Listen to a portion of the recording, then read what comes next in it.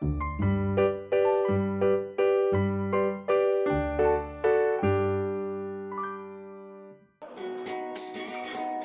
this is Maurice, and he has been at Animal Services for about 2 months. He's a senior, so he's around 10 years old, and he's kind of a laid-back type of guy, pretty relaxed.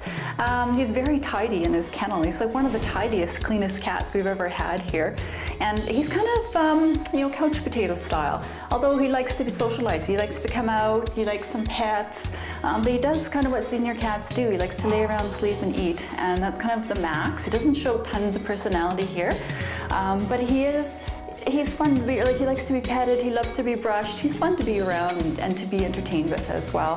Because he's 10 years old, he does qualify for a seniors discount. So if you are thinking of adopting him and you're 60 years plus, and you would get a 60% discount on the adoption fee. Okay, so this is Marshmallow. She's been with us for about 3 months. She's a senior as well. She is about 10 years old, we're guessing. And she is a beautiful white girl. She's also deaf, so it makes her a little bit different than the other, a little bit special, I should say, than the other cats.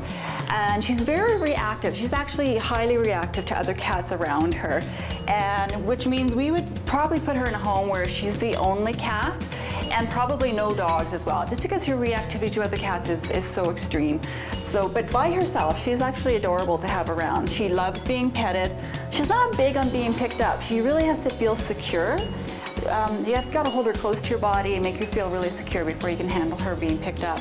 But I think she'd fit into a quieter home, and I think her personality will shine through there for sure.